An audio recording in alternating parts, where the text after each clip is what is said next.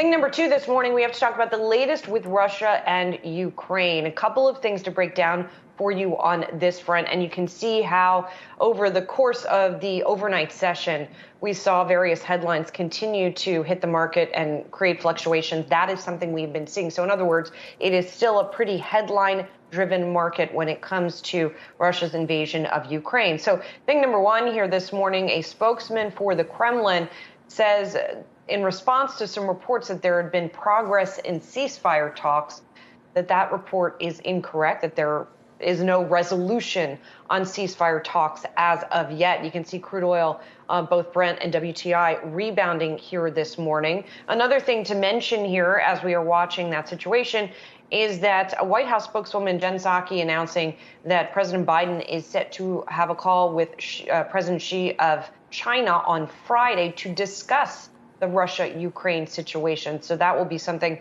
that we will be monitoring closely. All of this as Russia made a bond payment. Now, why is this important? It's broadly expected that Russia is going to go into default, but it's not happening yet. It made a payment, $117 million worth on an interest due on $2 denominated bonds. So it avoids that default for now, but it might just be delaying the inevitable. Soz?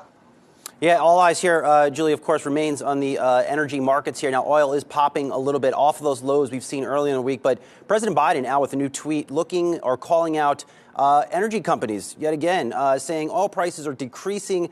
Gas prices should, too. Last time oil was $96 a barrel. Gas was $3.62 a gallon. Now it's $4.31. Oil and gas companies shouldn't pad their profits at the expense of hardworking Americans. The reality remains, Julie, gas prices are going to remain at elevated levels, even considering that slight pullback off the highs we've seen in oil markets. It's just the reality of the situation. Yeah, I mean, I've seen a considerable amount of pushback against that kind of narrative that gasoline prices are higher now than they were the last time oil was at these levels. We can break that down in detail another time. I think that the suggestion that individual gas station operators in this country are sort of gouging consumers, I think it's not that clear of a picture. So, but we'll talk about that in more detail another time.